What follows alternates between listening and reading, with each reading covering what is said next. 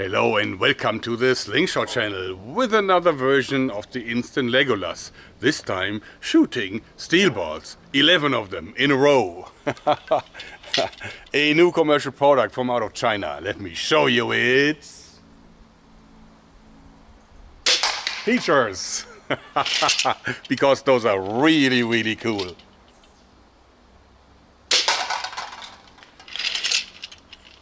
Or would you not agree?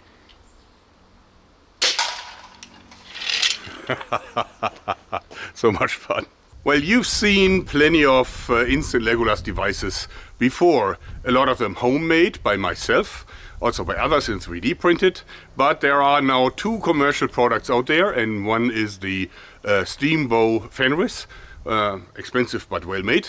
And there's also the much more affordable Whip Shot, which costs 450 euros complete with a bow, made by EK Archery from out of Taiwan.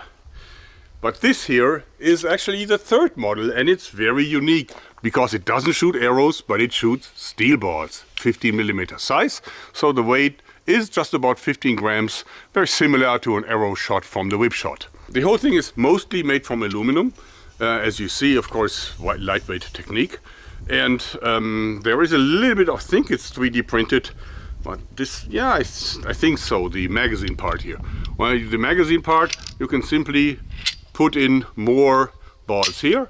Actually, 10 of them fit in the magazine and one can already be loaded into the slot where it's held in place by a magnet. So steel balls only, no lead and no paintballs. Okay, let's shoot it over the crony.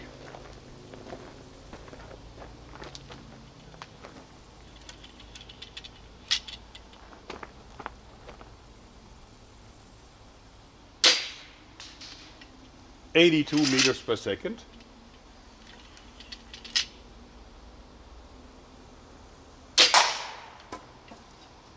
Again, 82 meters per second.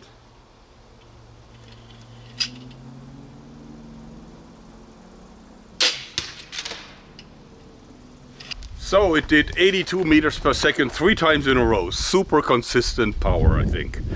And that is a lot of energy, actually. So we got 46 joule. That is quite powerful. I mean, I can achieve the same fairly easily with a good slingshot, but of course not with an aiming system like this, and also this is very quick repeating. Plus also it has the same advantage that all the instant Legolas devices have, and this is that it requires almost no practice. As soon as you're strong enough to draw the bow, all you have to do is look through the red dot and then you're gonna hit. Whereas with the slingshot it takes a long time to really be proficient with it. That is not the case here. So why steel balls when you can shoot arrows?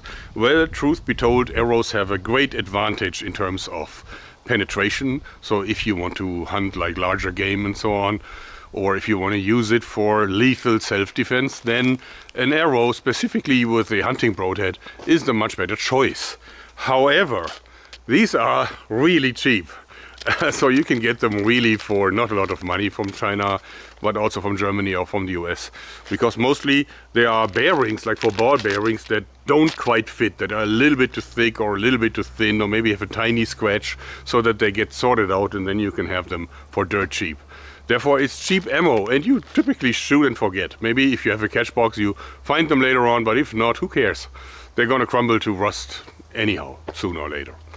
So, and of course, these are definitely not harmless. I mean, if you get hit by one of these, it's going to be super painful, and you probably have some broken bones. Definitely it's bleeding.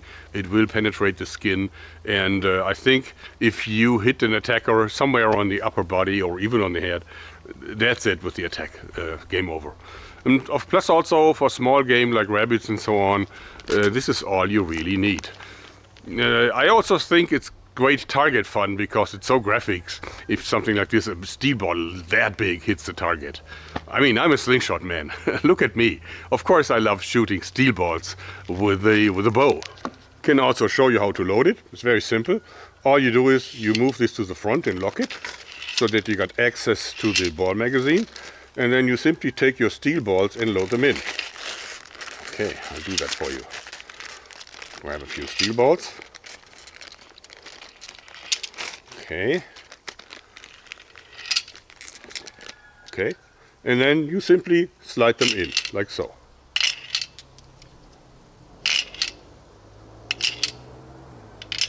And once you're ready, everything is under pressure now. Now the beauty of the design is that when you cock the weapon, automatically there is a lever integrated here that automatically pushes one ball down here.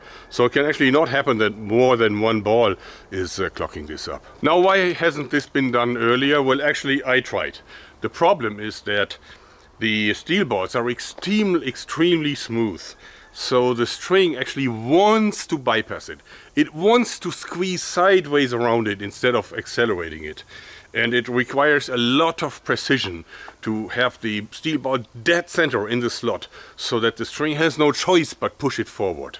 And this is something that in wood I was never able to manage. I always had to use a sled. Sleds also add weight, and they also need to decelerate it at the end of the acceleration, and it's very negative for the entire mechanics, and it also reduces the energy. Now these guys here have solved that problem. The string is directly accelerating the steel ball.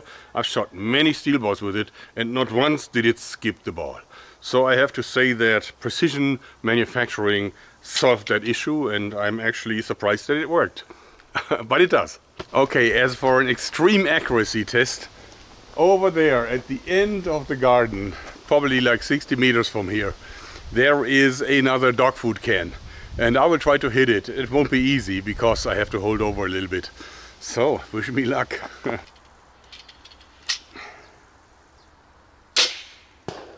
Almost.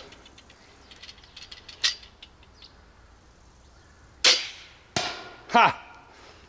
I got it! Nice! So does this have room for enhancements? Yes, a few things could be enhanced. For example, I'd love to be able to install one of these front holders so that once you cock it, you have something to hold on to, like here, right? That, like on the Fenris. It's also not available on the whip shop, but that would give me more stability and make it easier to aim. And it's such a small change that I really would appreciate it. What I also think could be enhanced is this setup here. I had to install a spacer, and it would of course be better if that would be a little bit more flexible. I'm also not 100% sure if this magnetic holder here is accurate enough, because I just have to draw it out aimed a little bit upwards. That's not comfortable. I prefer drawing it out downwards so that nothing can happen should I slip. Nobody will be in danger. But I'm a little afraid that then maybe the steel ball can roll out the front, and therefore I draw out a little bit like here. Means the magnet could be a little stronger, I think. Other than that, it's really a good setup. It costs around 300 euros. I actually had to order it 3 times before I got it. First I ordered it on AliExpress, and it never showed up, even though it said it had been delivered to my door. But there was no forwarder company that was listed that I could approach, and therefore AliExpress gave me the money back since it's never arrived. Then I ordered it on Amazon, and it also never showed up, and I complained. And then the seller contacted me and begged me to actually withdraw my complaint, and then he sent me a new set, even at reduced price. So it's probably not that easy, but after all, just after a few months I got it. So now I'm thinking maybe we should import it and offer it from Gogun, since it's such a nice setup. Not cheap, 300 euros plus the bow, so you end up paying certainly around 500 to 600 euros for a complete setup. But then again, it's a lot of fun and it's a totally unique product.